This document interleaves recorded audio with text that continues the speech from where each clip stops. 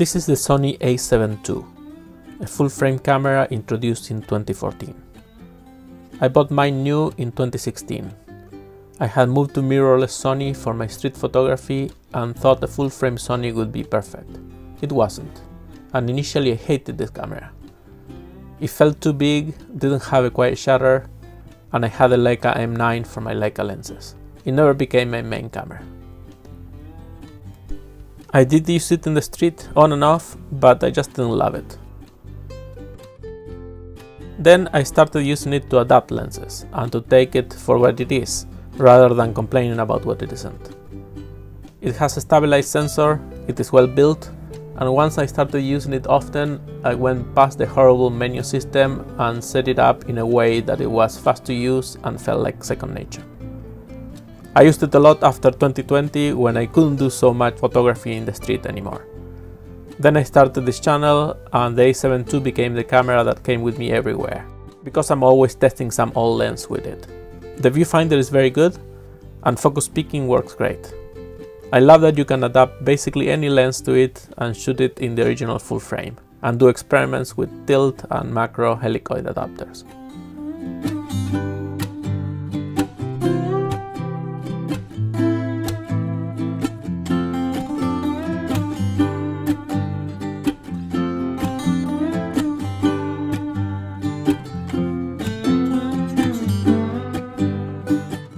So what would I do today if I had to replace this camera? Well, last Sunday I figured that out. It was the morning of the tsunami warning from the Tonga underwater volcano explosion, and I went to the waterfront to take pictures. I had some fun taking photos of the water using a helicoid adapter that includes neutral density filters. The tsunami warning had passed, and it had been about an hour, but the tide was still high. A few seconds after this one picture here, I got wrenched by a wave that came over the seawall. I dried the Sony as well as I could and wiped it with some fresh water, but it was too late. The camera was dead after less than 10,000 shots. Now, this could have been a chance to get an A7 III or some other newer Sony full-frame body.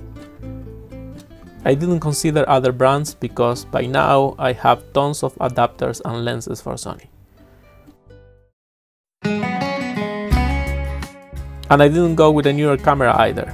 I found a used A7 II just like mine for $550 at my local camera shop and went for it. The newer Sonys are nicer, but they're not about $1,000 nicer than this camera. By now I think this is a bit of a classic and definitely in the sweet spot I talked about in another video. Full frame, sensor stabilization, a nice viewfinder, plenty of resolution at 24 megapixels. I might get a newer body when they come down in price, but since this is not for street photography, the price for the A7 II is just right. Check out my real photos at juanbuehler.com, and until the next video, cheers and goodbye.